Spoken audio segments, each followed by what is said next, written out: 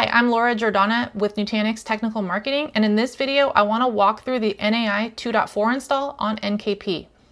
So looking at the requirements, we're going to need NKP 2.14 or 2.15 with the NKP Pro or Ultimate license.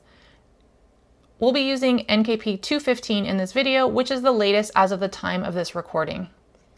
You'll then need your Docker Hub credentials that you received with your license. You'll also need to make sure you have Nutanix Files 5.1 with a read-write-many storage class that enables static or dynamic provisioning of NFS shares. For static provisioning, you'll need an NFS export pre-created, and for dynamic provisioning, you're going to require the CSI driver secret for authentication, which requires a REST API user created in Nutanix Files. Please see the CSI driver documentation for more information. In this video, we will be configuring our storage class for dynamic provisioning. You'll also need to make sure your NKP cluster where you're installing NAI has the required applications installed. In this video, I'm only going to be installing the GPU operator and the Envoy gateway. Kserve will be automatically installed as a dependency when deploying NAI from the catalog. NKP Pro includes the gateway API, the Nutanix CSI driver, and the cert manager. And Kubernetes stack is already enabled on my NKP management cluster. If you're using a workload cluster, you may need to install this as well. So some additional requirements that we won't be going through in this video, but you'll want to make sure that you have a worker node pool with the required resources to run your desired inference endpoints, and this includes any GPUs. You'll want to have a load balancer configured in your Kubernetes cluster. So on NKP, Metal LB is there by default, so you just need to configure it with an IP address pool. And we just need one IP for the NAI endpoint. So to configure Metal LB, please take a look at the NKP documentation. Then you'll need a fully qualified domain name pointing to this endpoint and a valid TLS certificate for that FQDN. So these are the high-level steps that we'll be running through. So first, let's install the GPU operator. So we can do this from the NKP dashboard. So navigate over to your workspace where your cluster is.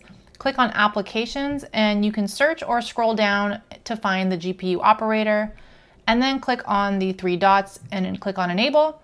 If the nodes don't have the driver installed, in my case, I have an Ubuntu system that does not have the driver installed, so I'm going to add enabled true for the driver configuration, and we'll click on Enable, and that'll take a couple minutes to install the drivers and spin up on the back end. So after a couple of minutes, we'll see that all of our pods are running for our GPU operator. And there are several ways to validate that the GPU operator is working. So we're going to run the get nodes command with some output options to see that the nodes that are supposed to have GPU are detected as having GPU. So we can now schedule GPU workloads on those nodes. The next step will be to install the Envoy gateway. So we're using Helm and the version that we need. And then once that's done, we can now move on to adding the app catalog into the appropriate workspace. And then finally, we'll go ahead and create the storage class for dynamic provisioning. And again, this is outlined in the CSI driver guide on how to create that secret and the storage class. So now we have everything we need, and we can move on with enabling NAI from the NKP catalog. So coming back into our NKP dashboard, if we refresh and come over to the application screen, we should now see Nutanix Enterprise AI here as an application that we can install. So if we click on View Details, we'll see the prerequisites and a configuration guide.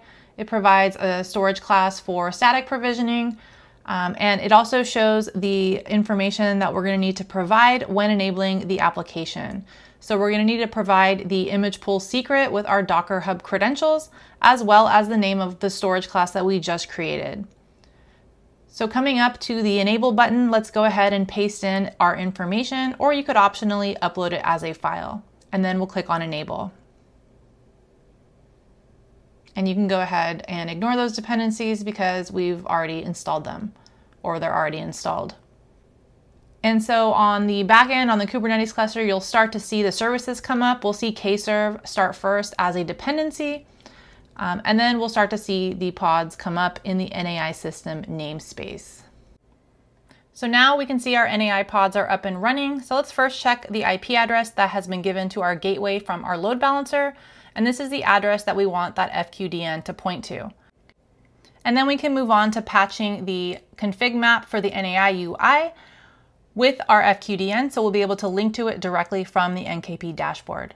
And then finally, we'll create the secret for our own certificate that we have on our workstation here. And once that secret is created, we'll go ahead and patch the gateway with our new secret. And these steps are also documented on the NAI application page inside of NKP.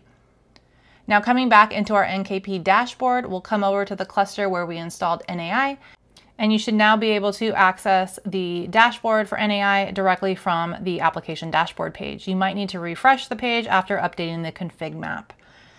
So now we're all set to log into NAI and start creating models and endpoints. And so stay tuned for more videos on configuring NAI and getting everything up and running.